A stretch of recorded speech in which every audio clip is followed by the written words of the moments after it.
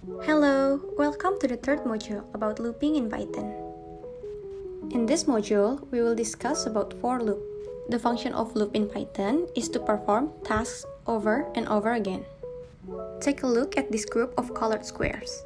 Let's say we want to change every colored square with white square. Each box is numbered.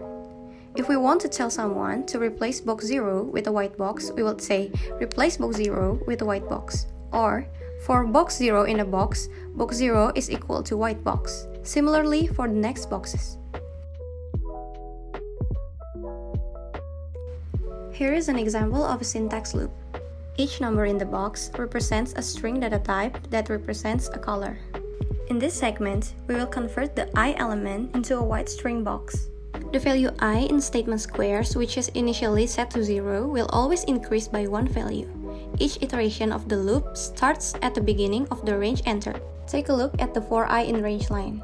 When the statement is executed, periodically per element in the list turns into white. The process continues until we reach the last element, that is I equals to 4.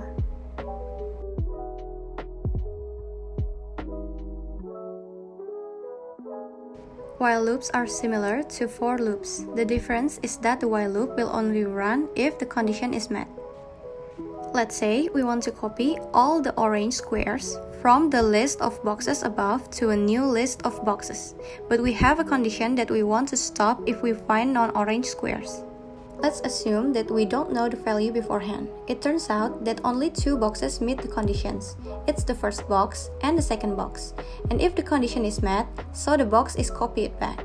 In the next iteration, a purple square is found, and the condition is not met, so the process will be terminated. Next, we enter the video quiz session.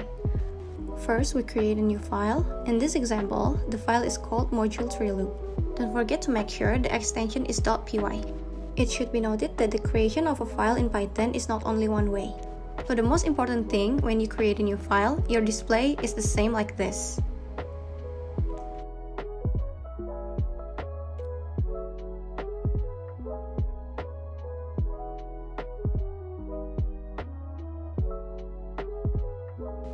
Next, we will try to make for loops first.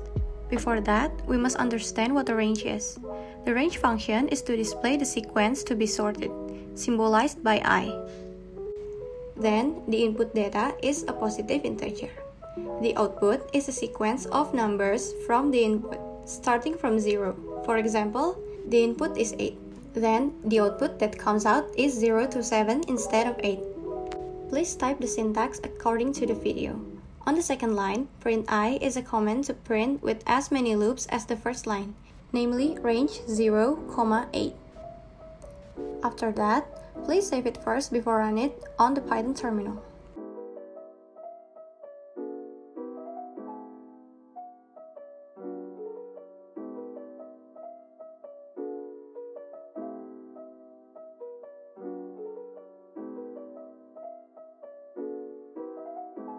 Next is the for loop, but we add a third parameter. What's the function of the third parameter? It is the addition of each inputted number.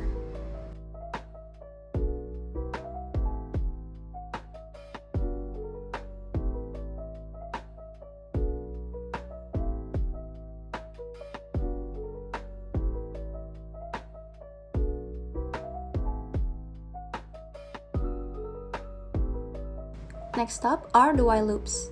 With the while loop, we can execute a set of statements as long as the condition is true.